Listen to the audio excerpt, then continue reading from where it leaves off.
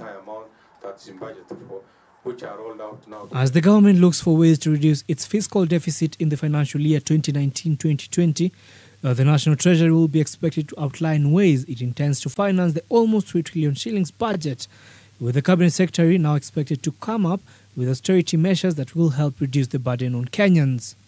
While appearing before the Parliamentary Finance Committee, the Acting Cabinet Secretary for Treasury, Ukur Yatani, hinted at reducing non-essential expenditure at both the county and the national government. The most feasible thing and the most rational initial starting point is to live within our means. And we are looking at seriously areas of travels, both domestic and foreign travels. The CS also has his attention drawn to the issue of pending bills, which he says have been a thorn in the flesh of the National Treasury. Ukur singled out county government bills, accusing county administrations for budgeting on funds they do not have, as well as overcommitting on projects, which is significantly increasing their pending bills.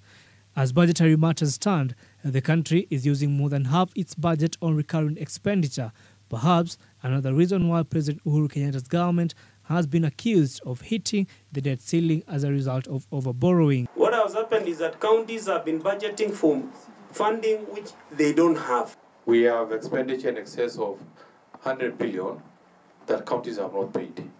This is holding the public and the private sector resources.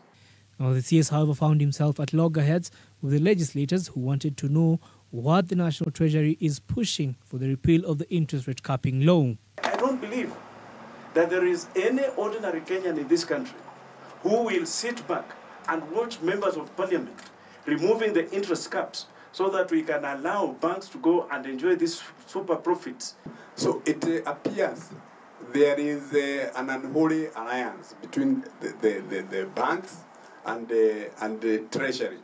And advise the Treasury team that this is not your business to persuade us on behalf of banks. The finance bill is expected to go through the second reading in Parliament this week before it's sent to the designated committee for amendments and returned to the Parliament for the third reading. Jimmy Mbogo, K24 Business.